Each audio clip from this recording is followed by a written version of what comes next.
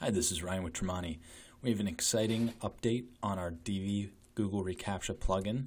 It's now Divi Forms Google reCaptcha, and we'll show you why in just a sec. So once you add the plugin to your cart and download it, you can install the file directly through the plugins installer, or you can extract the file and import it through FTP.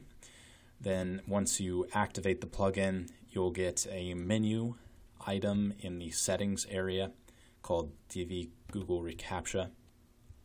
There will be a few different options here.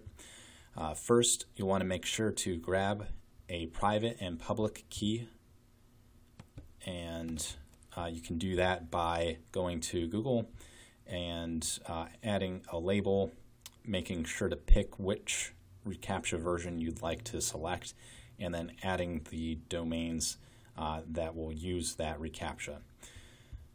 So this plugin is compatible with invisible reCaptcha. By default, that's unchecked. So by default, version 2 CAPTCHA is what we'll show.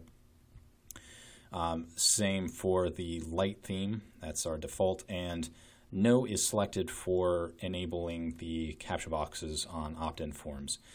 So once that's done, the math CAPTCHA that is enabled by default on Divi's contact forms will be replaced with the reCaptcha or invisible reCaptcha from Google, and then you can select a dark theme and an option like the opt-in theme to make quick changes that may look better for your website.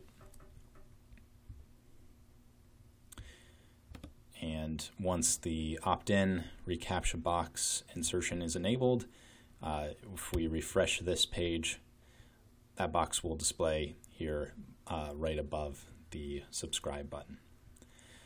This has been Ryan with Tremonti. Thank you.